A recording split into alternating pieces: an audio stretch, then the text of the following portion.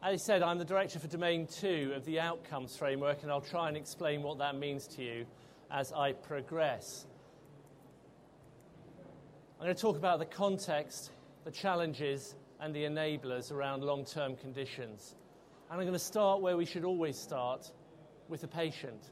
And these are three not atypical cases that are challenging the NHS at the moment. Andy, a young diabetic who's about to transition from child to adult services. A paper published from Oxford on children transitioning from renal transplant services to adult transplant services. 25% of the children lost their transplant in that transition. Then we've got Errol, mental health problems and physical health problems. And yet, it's predicted that Errol will have a chance of dying 25 years prematurely compared with the rest of the population because we do not treat people with serious mental health problems holistically. We need to treat mental and physical health on a par, and in both patients with predominantly mental health problems and those with physical health problems. And then, of course, we have the challenge of an elderly widow living alone, family moved away, she's becoming forgetful, she's becoming frail, and she has a couple of comorbidities. And sometimes long-term conditions are synergistic, but often they're non-synergistic, and I'll come back to that in a minute. So what are we trying to do with NHS England, the domains, and the quality framework? Well, right at the top of this pyramid is we want to deliver high-quality care for all. So what do we mean by that? Well, we took Darcy's definition of safe, effective care providing a positive patient experience. And then we wanted to be able to measure it. So we broke it down into 5 domains, 3 of which break down the effectiveness component. So can we stop people from dying prematurely? Can we enhance the quality of life for people if they have long-term conditions? And can we, if people do have to be admitted to hospital for acute care or with trauma, make sure that they recover quickly and safely? And can we provide that positive patient experience and safe care? And it is about what that means for the patients. Will they feel supported? Will it be organised around them as people? Will they be in control? Will they get the best possible treatment? Will they be treated with compassion, dignity and respect? Will they feel safe? And will we work on the feedback they give us to continually improve the services? And the way we're trying to do this in the domains is to work as a team, because we see we need to role model the need in the community, in the health system, in the care system for people to work as teams. So Mike Richards has been working in Domain 1, but very closely with me on how we prevent people from dying, but also then improve community and social care, and then working with Keith Willett around how we re-able people, and making sure that Mike Durkin and Neil Churchill, who lead on safety and patient experience, their work is absolutely like a piece of rock, is right through everything we do. So it is this one vision for quality, one ambition, one purpose to the NHS, but then how we deliver it and how we measure it and how we work as a team.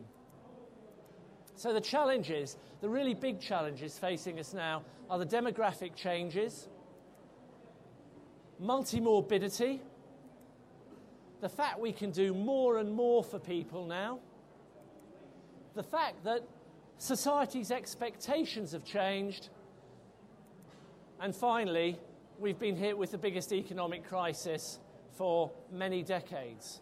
So we've lived through a golden era of year-on-year increase in funding. That has stopped. It won't come back for a number of years. Live with it.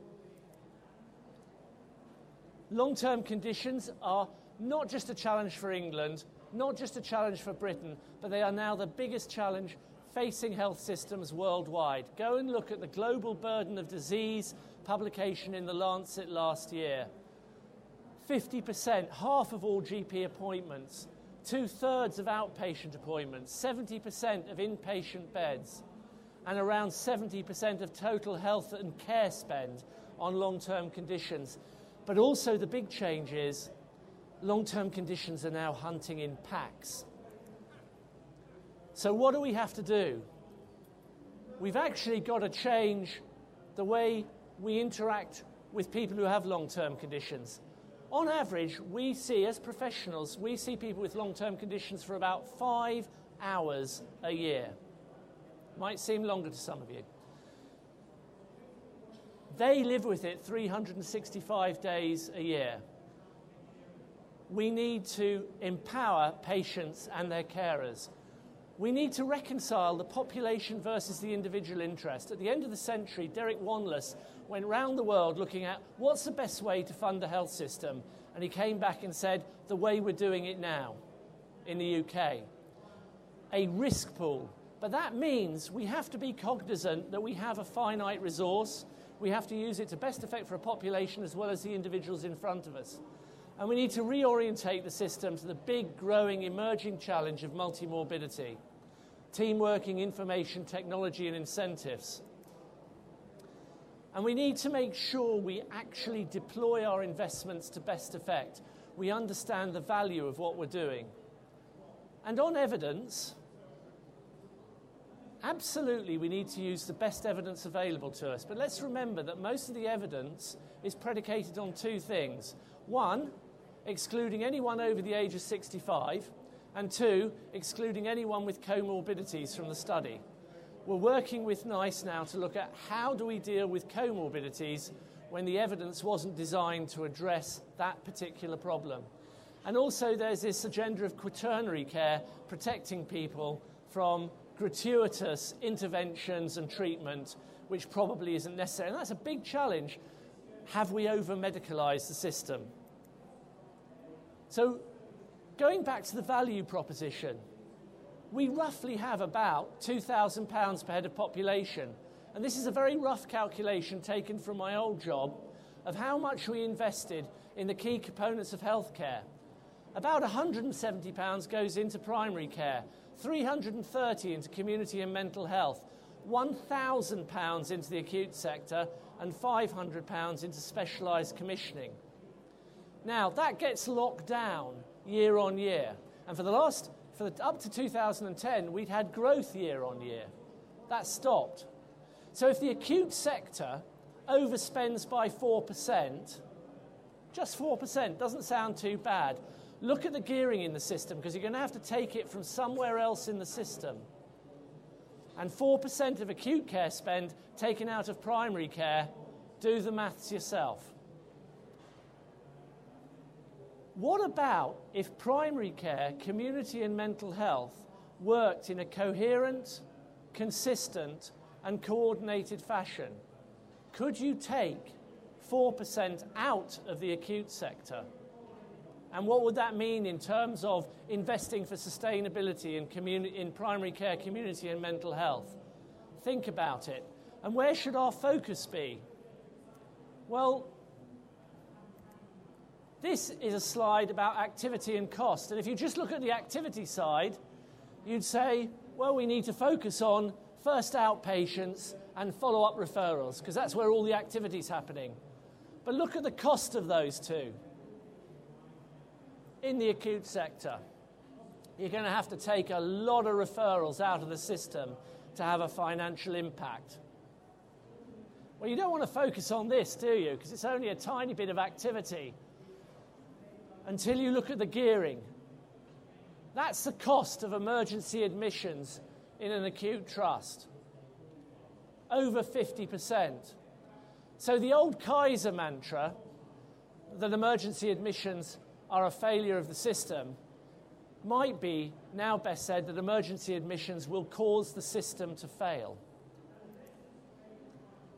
And this is where I believe passionately, having worked in both the acute sector and general practice and commissioning, that clinical commissioning groups bring us a huge opportunity to work with their member practices to build and commission care, integrated care around them, the generalist support, which I'll come on to address this huge problem around long-term conditions. We have the registered list. We have the experience, and everywhere, if you look at the evidence, if you build good, strong general practice, you get better value in the system. And we need to use clinical commissioning to drive forward on this agenda. And we need to build it around what the patients want. This is what we heard from National Voices. They want care that is planned with people who work together to understand me, and my carers put me in control and coordinate and deliver services to achieve my best outcomes. Patient activation. How many times do we ask, what do you want as a result from me offering you care as a health and care service?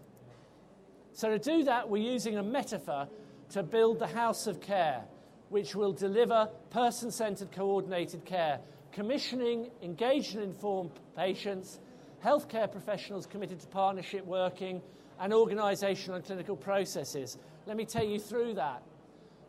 Commissioning is a quality improvement cycle. It is not just contracting and procurement. It is about understanding needs, working with providers and the public to design care to meet the needs, and going through procuring, monitoring and evaluation. Think of it as a quality improvement cycle. Build on that by, in the roof of the house of care, using the best practice we have to hand. We know that implementing NICE guidance, quality standards, improves care. We know that adopting lean processes improves care. Let's use that and drive that forward. But let's also build the pillars which create a space for the person at the centre of this. And we need to empower patients and carers. We need to listen to them. We need to ask them what they want, what their needs are, and how we can deliver against their goals. And we need to support professional collaboration. Great paper in the BMJ last year on multimorbidity, talking about continuity of care, which said 3 components: informational continuity, the information about me as a patient is available wherever I go with professionals, and go out there, there are all sorts of apps which can now make that a reality. Give the information, it's a patient record, the clue's in the word. The second is management continuity, which is how we build the house of care around people. And the third is relational continuity, that they have a trusted advisor to turn to when they need help. I don't know about you, but I've probably used my smartphone a dozen times today, and it's really helped me. It's given me information, it's reminded me of things, I've communicated with it. We need to embrace the potential of the digital era to support us to deliver this challenge. Giving people information, receiving their feedback, and integrating their care using, I don't know how many of you don't do digital banking now, but can't remember the last time I went into a bank to do that. If banks can move my money around safely, he crosses his fingers, then we need to do the same, but give the patients the ownership of that record. We need to use the triple therapy of risk stratification, so we understand the population need, and commission, this is from Newark and Sherwood CCG, so we commission the right services, make sure you've got the right services to deliver for the population and against their needs. And then we need to build that professional collaboration. Let's stop talking about primary and secondary and community care. Let's talk about generalist and specialist care. We need to build the generalist platform, which is at the centre of this, building around the registered list, building community wards, virtual wards, whatever you like to call them, and then pulling specialist help, the clue's in the title, consultants, in to help and support the generalists, but also allowing direct access where appropriate, straight through if somebody has a single condition or complex problems. So my role is not to tell CCGs, not to tell social care, not to tell health and well-being boards, but to try and help create insight, understanding, influence across the system, generate the right inputs so we can deliver the right impact for people with long-term conditions. And so you'll see many of these things, you'll have seen them coming out in bits and bobs. But think about it. The stuff that we've been doing about access to records, shared decision-making, care planning, choice, personal health budgets, put that together, that's about empowering patients. Working with primary care to liberate primary care, using health and wellbeing boards, strategy, tariffs, currency, the common purpose framework, the integrated care pilots, all through commissioning to help build the house of care. Clinical and organisational processes, the NICE guidelines and quality standards, NHS IQ, strategic clinical networks, and our professional collaboration, interoperability, again it comes back to the IT agenda, creating the right financial incentives. Our financial incentives are all geared for planned care. They're not geared for long-term conditions. We don't want money to follow the patient if they're going to the wrong place. And we need to have shared outcomes across health and social care. I personally believe one of the biggest breakthroughs is when we have a shared number between health and social care so we can track information, where our investment is made, how it benefits both systems. So, at the end of the day, Oxford introduced a proper transition coordination process for their renal transplant patients. Not one child moving to adulthood lost a kidney once they'd implemented that process. We need to make sure we treat mental health on a par with physical health, and we reintegrate physical and mental health and stop seeing them as two completely distinct and separate systems. And we need to look after Beatrice and provide the best possible care for the older population because they deserve it. Thank you very much.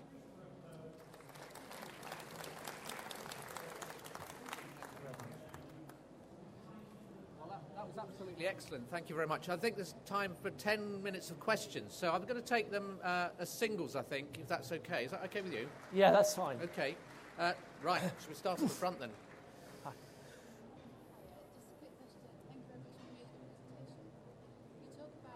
Hang on. I think you've got a microphone coming.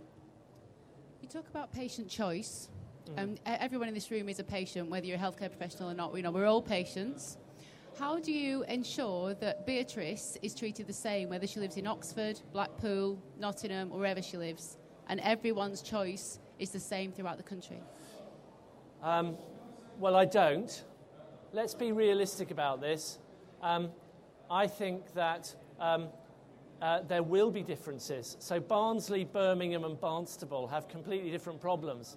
What I can't do is dictate a magic bullet which says everything will be uniform, so everyone will have a black door. But I think it's about we need to have the NHS outcomes framework, the NHS constitution and the mandate which set the expectations, the goals and the outcomes we should be delivering for people. How you get there, if you live in, Mablethorpe in Lincolnshire compared with Hounslow in London, will be different, and there will be differences. So you can't say that there will be a one-size-fits-all. But I think that's why we need to change this from a process focus to an outcomes focus and listen to what people are telling us. If Beatrice living in Mablethorpe is getting a bad outcome, we should hear about it and be able to change things that give her a good outcome, and ditto in Hounslow. But how we do that might differ per force of circumstances. Rural and remote areas differ greatly from urban city centres. So I'm not going to pretend that I think we can always have the same for everyone everywhere, but we must strive to try and deliver the same outcomes for everyone. Next door. Wait for the mic. Yeah. Thanks very much. Very much agree with the approach that you're advocating and the quality of care in primary and community care. Of course, that then very usefully leads you into disinvesting in the acute trust. And as commissioners, of course, that can be quite a challenging and locally politically sensitive issue.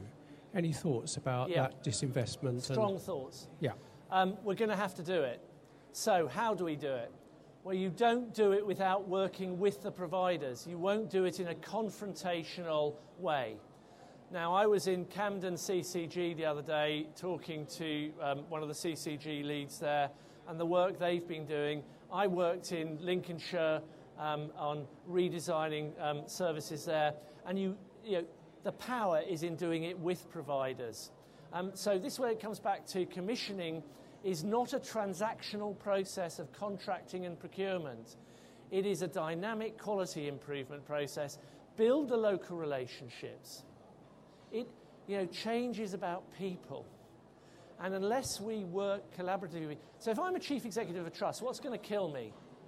What's going to kill me is people suddenly piling up at my A&E, not being able to admit them, and then not being able to discharge them once I have been able to admit them.